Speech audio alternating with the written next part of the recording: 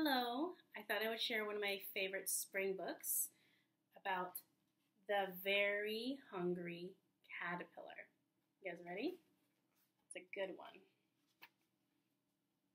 In the light of the moon, a little egg lay on a leaf.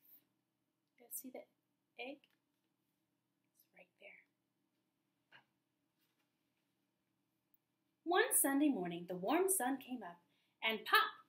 Out of the egg came a tiny and very hungry caterpillar. Look at the sun. It's cute, huh? The sun is smiling. He started to look for some food. On Monday, he ate through one apple, but he was still hungry. On Tuesday, he ate through 2 pears, but he was still hungry. On Wednesday, he ate through 3 plums, but he was still what? What do you think? Hungry. Oh my goodness, he just keeps eating and eating. On Thursday, he ate through 4 strawberries, but he was still hungry. Oh my goodness. On Friday, he ate through 5 oranges, but he was still hungry. Oh my goodness. Let's count together. Ready? 1, 2, 3, 4, 5. 5 oranges, that's a lot. What do you think he's going to eat tomorrow? Let's see. Oh my goodness. On Saturday, he ate through 1 piece of chocolate cake, 1 ice cream cone, 1 pickle, 1 slice of Swiss cheese, 1 slice of salami, 1 lollipop, 1 piece of cherry pie, 1 sausage, 1 cupcake, and 1 slice of watermelon. Now, what happens when we eat too many things, my friends? Especially junk food. We get a what? What happens to our stomach? Yeah, we get a stomach ache.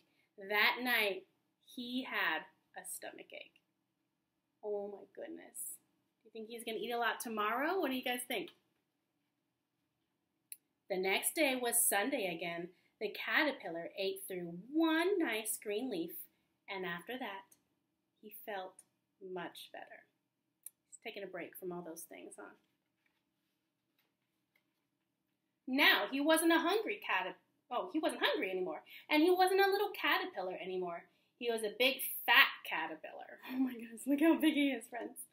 He built a small house called a cocoon around himself. He stayed inside for more than 2 weeks. Then he nibbled a hole in the cocoon, pushed his way out, and do you guys remember what happens to caterpillars? They turn into what?